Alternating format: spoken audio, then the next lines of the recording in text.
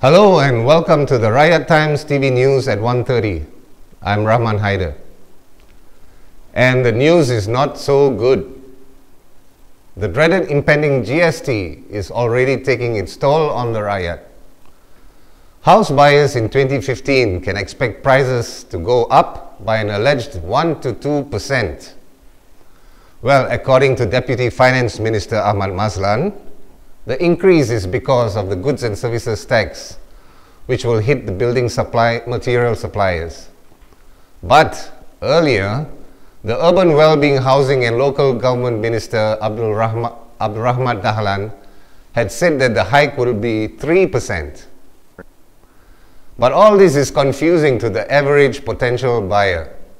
Let's think about it.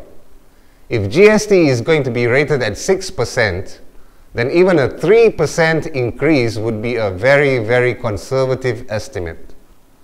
Anti-GST proponents have said that the inflation will soar and hit everyone hard. Housing speculators will have a field day. You can buy a house today, in a short while you make a quick profit. But Ahmad Mazlan says that the housing prices is expected to be capped by the hike in the real property tax from 15 to 30%. While real property gains tax affects only speculators and not first-time buyers, the increase will put a damper on many. That 1% may be the 1% that stops the young buyer from putting down his or her initial 10%.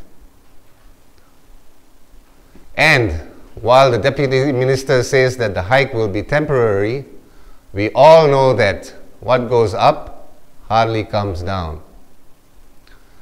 Moving on and talking about going down, the same Deputy Minister says that the price of RON 95 petrol may be reduced if crude oil prices go down to between US 70 and to US 75 per barrel.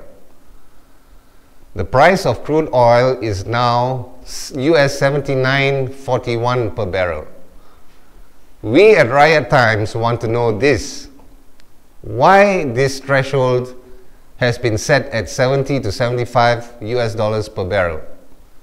The rest of the world has already lowered the pump price of RON 95. Not us. We are an oil-producing nation, a form known as sweet crude, a high-grade fuel. Food, or as Karina Flinch would say, fuel for thought.